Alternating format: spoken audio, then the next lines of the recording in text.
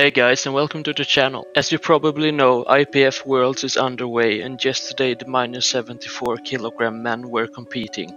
Taylor Atwood came in as the favorite in the weight class, but that wasn't how the competition panned out, because his third squat of 277.5 kilograms, 612 pounds, got one red light for lack of depth and one for lack of lockout, and the judges denied the appeal.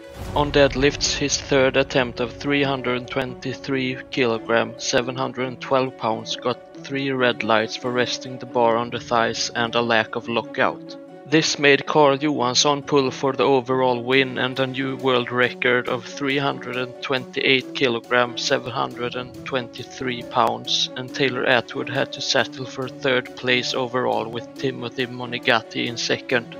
Only half a kilo separated the three lifters. I can see the reasoning behind disallowing Taylor's deadlift for bar resting, but his squat looked deep enough to me.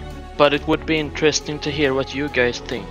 Were the judges' calls correct, or was Taylor robbed? And could Carl have pulled 21 kilograms, 46 pounds more if both of Taylor's failed lift had been valid? That's it for the video. If you liked it, please hit like and subscribe. Thanks for watching.